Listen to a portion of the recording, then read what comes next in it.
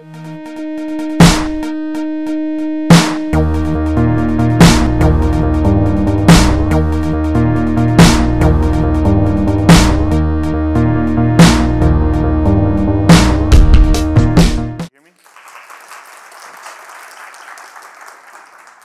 so this is a paper that is near and dear to my heart. That's me there, one of the authors. Okay, so let's start with the problem. This is a problem that MSN News, Microsoft News has. And they wanted to personalize the choice of news article which is being displayed to users. So you observe a feature, you observe a user, you have some articles which are in a pool. You want to choose which one to actually display to a user, and then you observe whether or not there's a click. And your goal is to kind of maximize the number of clicks. It's a very straightforward thing. Okay, so this is a real problem. This is the MSN webpage, not current, some time ago, but there are several pieces of that webpage which are now optimized. And so what I want to talk to you about is a system for solving this kind of problem, and how this differs from other kinds of machine learning systems. Okay, so when we did this, there were tens of millions of users. There's about a 5-minute machine learned model update frequency. Actually, can I get a check? How many people have played with machine learning at all? Fair number, good. So usually, well, we'll get into more details about what machine learning is like. So this is a very fast model update frequency. This is the deployed model in production. There was a greater than 25% increase in the number of clicks. Okay, so that's nice. It worked well. Okay, so now let me tell you how to not do it, but what is the conventional wisdom for how to solve this problem. Okay, so the conventional wisdom is you take you have some existing system. It's collecting data. You instrument to collect data. You observe. Let's see if I can. Oh well. Okay. So you observe the user, the article that was displayed to them, and whether or not they clicked on it. And then you build some sort of features of the user in the article. These are the inputs to the machine learning algorithm. And then you use machine learning. And you use machine learning to predict the probability of a click given the features in the article, in the user, implicitly. Okay, so once you have this probability of click, what you do is you turn this into a policy about what you choose to display by just taking the argmax over the articles of the probability of the click. Okay, so this is a standard thing that you might try to do. And then you would deploy this in an A/B test for a couple weeks. And then you would fail. And you would fail very badly here. And now there's kind of a question about why you would fail. And there's several answers for why you would fail. But the most fundamental answer is that you are blind. And the reason why you are blind is because you don't know whether or not a user would have clicked on an article that you didn't display to them. Right? So there's a counterfactual estimate that you really need in order to gather the information to solve the problem efficiently, or even effectively. So this is not a problem of the amount of data that you have. This is a problem of having the wrong data. If it is the case that you display news articles about Trump to me, I may or may not click on them. This gives you no information about whether or not I would click about an article about the war in Ukraine. My wife is from Ukraine. So I would actually click on that article. But you would not know that depending upon whether or not I clicked on an article about Trump. So this kind of lack of information is kind of core to the problem that comes up. There's a couple other things which make this problem very difficult. One of them is that this is a very non-stationary problem. So the set of news articles which is of interest on a given day may differ on the next day, and certainly will differ on the day after that. So the choice of which model you want to use tends to drift rather quickly compared to many other applications. That makes it extra hard. Okay, so the combination of these two effects, I think, is pretty, it shows an extreme, but I think there's a lot of other problems which kind of have the same structure. So the structure where you go out, you make a decision, you get some information, you make a decision based upon that, and then you get feedback about the decision that you actually made. So maybe you're trying to optimize the landing page for ads, or maybe you're trying to figure out when you should reboot a virtual machine that's become non-responsive. Or maybe you're trying to read somebody's mind with an EEG, and you want to know if they're trying to think the letter E or the letter A, or T, right? So all of these are sort of possibilities where you can, there's some way to get feedback, but you need to actually be learning fairly effectively, fairly quickly, based upon this sort of partial information feedback where you only know about the decisions that you actually made. Okay, so this is the kind of problem that we're trying to solve. And the key difference is that you need to realize that you have to explore over different alternatives. You have to actually explore that news article about Ukraine, perhaps, in order to discover that I have an interest in Ukraine. Okay, so most people who've done machine learning are used to supervised learning. This is where some of the big successes have occurred, right? So there's ImageNet, where people recognize objects and images very effectively, and that's been a huge success. There's a number of other kind of canonical supervised learning problems that people have carefully posed and set up where they pay people to label this is the right answer and that is the wrong answer. And then you have a very large number of other problems which are of this sort where you only get feedback about the choice that you actually make. Okay, so this is a contextual bandit problem. It's kind of a simplification of reinforcement learning, if you're aware of that. The simplification is that you know that this reward here is associated with that action in that context. So there's no ambiguity about which action led to the reward.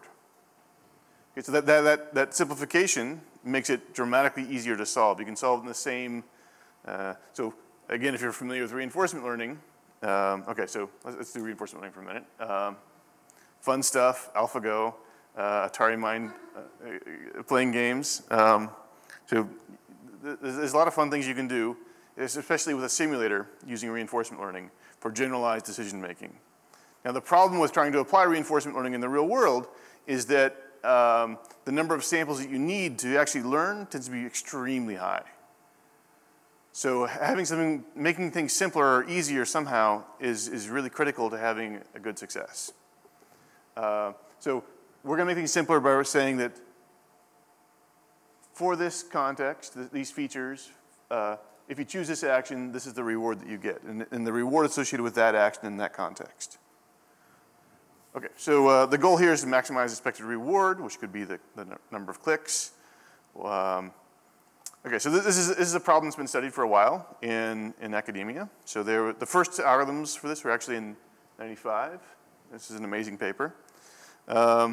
And then there were various papers talking about how to kind of reduce this to supervised learning. So you could take your existing supervised learning algorithm and apply it to solve these kinds of problems. And yeah, there's more work, efficient algorithms, both efficient computation and statistically algorithms, how to evaluate things offline. There's a lot of different work here. Not very important about the details unless you start trying to solve these problems. And then this paper is the one that I'm really talking about now. Right, so I gave this talk once and somebody's comment was, you forgot some letters.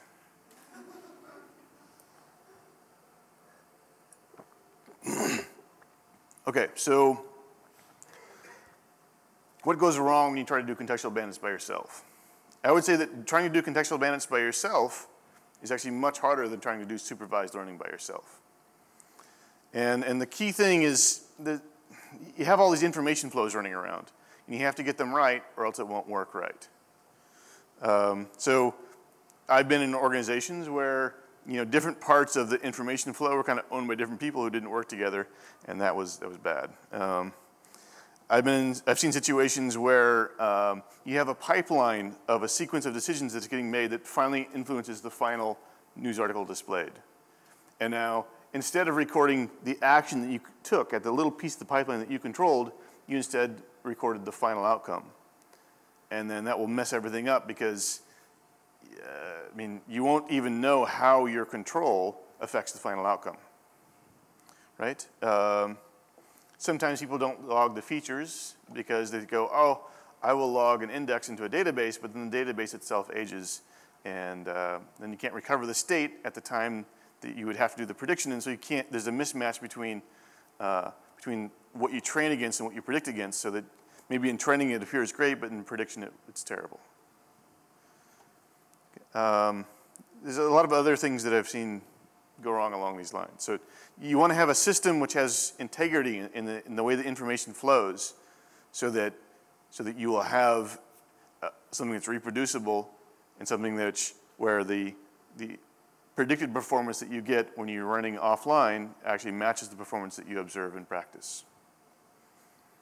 So that's what this paper is about. It's how to create a system which avoids all of these bugs right here. And any one of these bugs could cripple a project, set you behind by 3 months or whatever. Okay, so what does this look like? There's a loop that gets created for you. You interact with the exploration library. So you send in the context, which is the features. You get back a decision. And then as a side effect, you have the features X, the action A, the probability of exploring that action A, and a join key, which gets sent off to a join server. And then later on, when you observe the outcome, was there a click or no click, that's also sent with the key to the join server. So these are joined together at the join server, and then the output is these quads. So you have the joining happen. So you have the features, the action, the probability of exploring that action in the join key. And then you have the reward in the join key. You join those, and then you get a new quad, which is the features, the action, the probability of the action, and then the reward for that outcome. That's the critical information you need to push into a learning algorithm for this setting. So you feed that into an online learning algorithm, and then you actually learn online, checkpointing the model periodically to push into the front end. So that allows you to learn in near real time, and so that it deals with the non-stationarity of the original problem, and it also deals with this necessity of having some amount of exploration in order to discover the plausible different alternatives. Okay, so so this works pretty well. We actually have a number of different people using this same core system now. This was released as a custom decision service at Microsoft Build last month. And I don't know what else I want to say. Oh, I'm talking about this in much more detail at QCon on Wednesday at 4:10. Are there questions? Yeah. What's equally powerful than rabbit? Why do I call it PapersWeLove? So the core algorithms are all open source, and they're in an online learning system, which I've been working on for about the last 10 years. It's called PapersWeLove. And okay, so I was feeling cute at the time. There's actually 3 different things embedded in that. So there's this sort of Elmer Fudd. Okay, so there's also in Jabberwocky, there's the Vorpal sword, right? And then in Monty Python, in the Search for the Holy Grail, there's the rabbit. And I still find that one very hilarious. Any other questions?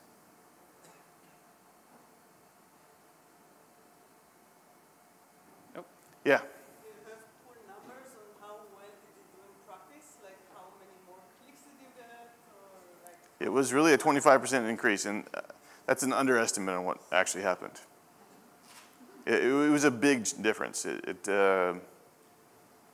was a pay for the lab kind of difference. One in the back. Yeah. Do you have any concerns about this just kind of creating more of the same filter bubble that we keep hearing about and just reinforcing the same types of arguments? Yeah, so a filter bubble is something to be concerned about in general, but it's not in this particular case because there are editors who are choosing the pool of articles to display. And so it's not a particularly large pool, so it's not big enough to even support a filter bubble in this case. I think in general, so one thing which is important to understand is the difference between this system and kind of more classical recommender systems. Right, so in more classical recommender systems, maybe you're trying to choose a product from amongst 10,000 products, which you might also want to buy if you bought this other product, right? That's not what this is really for. So the decision service is really about contextual control over a relatively small number of plausible alternatives. So you might put these together. You might have a recommendation system which recommends something, and you take the top 10 or 20, and then the decision service optimizes over that very carefully with context. So the classical recommendation systems are typically not very good at taking context into account. So this is a way to take a lot of context information into account amongst a relatively small number of alternatives in a manner which deals with all kinds of presentation bias or other kinds of bias. I think that's going to be about it. Thank you so much, Thank you. John. Sorry for the malfunction there at the end.